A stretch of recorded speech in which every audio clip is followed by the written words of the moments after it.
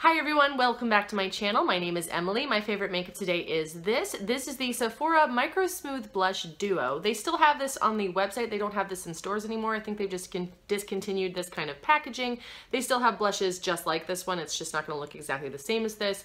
This is in the shade Guava Glow. I really love this blush because it sort of has a matte blush on one side and sort of a shimmer blush on the other, and you get just a really beautiful effect. You can swirl the two together, or you can just use them individually. I just love this blush, and I've been using it again this week because I was getting a little sick of my Project Pan blush, and I just reminded how much I really like it. And now on to the video. So for today's video, we're going to be looking for the perfect navy lip, and today's edition will be for under $10.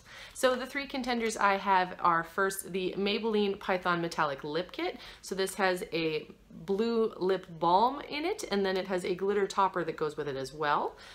Next, we're going to be looking at one of the Sephora Lipstories lipsticks. This is a matte shade in the shade City Beat.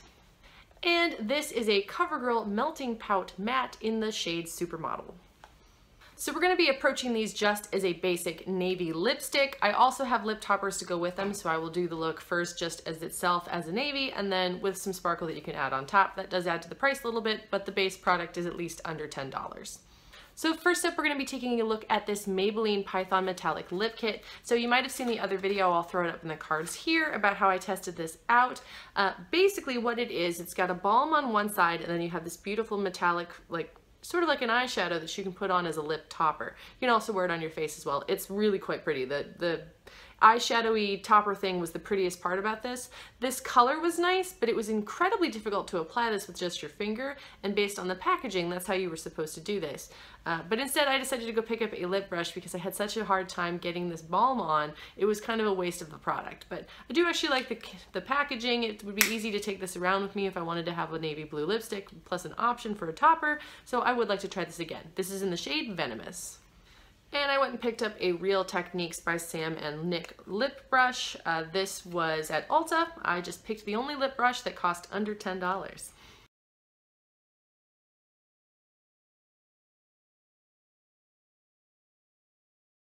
And this is what that Python Metallic Lip Kit looks like with just the blue shade after 3 coats and some judicious lip lining with the brush. I stand by my original thought that this just isn't a very good navy balm.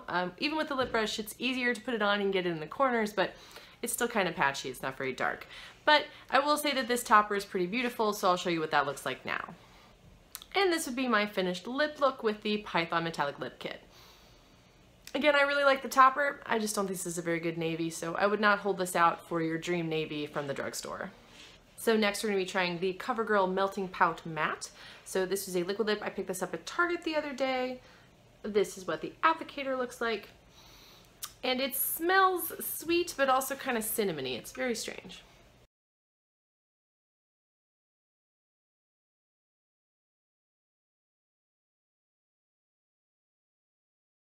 And this is the CoverGirl Melting Pout Matte. So in terms of formula, this one's okay. It's a little bit drying, and it does take about 2 to 3 coats to get an even layer on this. But for what it is, for a drugstore liquid lipstick, it's really not bad.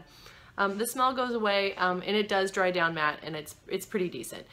It doesn't have the best staying power for a liquid lipstick, I find, but it won't stay on through like drinks or having food or anything like that. But I think for a very basic navy, it's okay. And now to add a little bit of fun, we're going to be adding the CoverGirl Melting Pout Glitz. This is in Double Platinum, shade 405. This is a glitter top coat. I swear I had no intention of buying this, but when I realized there was a glitter top coat and it only cost $7, I kind of had to try it. So this is the kind of tube it is in, and then it'll squeeze out through here. And here it is with the top coat. I actually quite enjoy the top coat. It does not disturb the lipstick underneath, despite the fact that it's just not the best lipstick underneath it, but it really does add a beautiful shimmer. It makes your lips glide together, but not in a sticky way, and just, you know, silver glitter. Why wouldn't I be happy about that?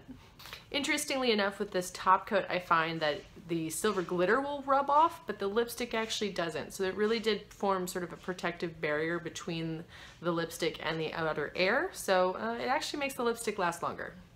And last, we're going to be doing the Sephora Lipstories. This is in the shade City Beat. I did a previous video where I talked about the 3 different finishes of these lipsticks. I'll link that up in the cards above if you'd like to see that. But we're just going to take a look at the lipstick today. It's a beautiful matte navy.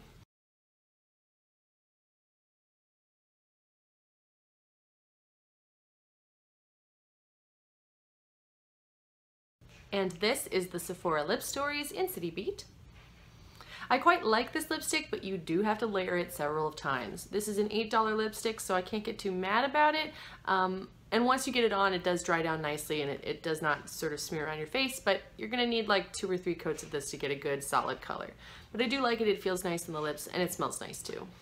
And just to add to the sparkly, I'm gonna add some of this other Sephora Lipstories lipstick in the shade Ouch, sort of like a metallic-y seafoamy green. I'm just gonna layer a little bit of that on my Pout. And this is with a little bit of Ouch as a topper. So in terms of the navy lipsticks we tried out today, there's definitely a good hierarchy here. So the worst navy I would definitely say is this Maybelline Python.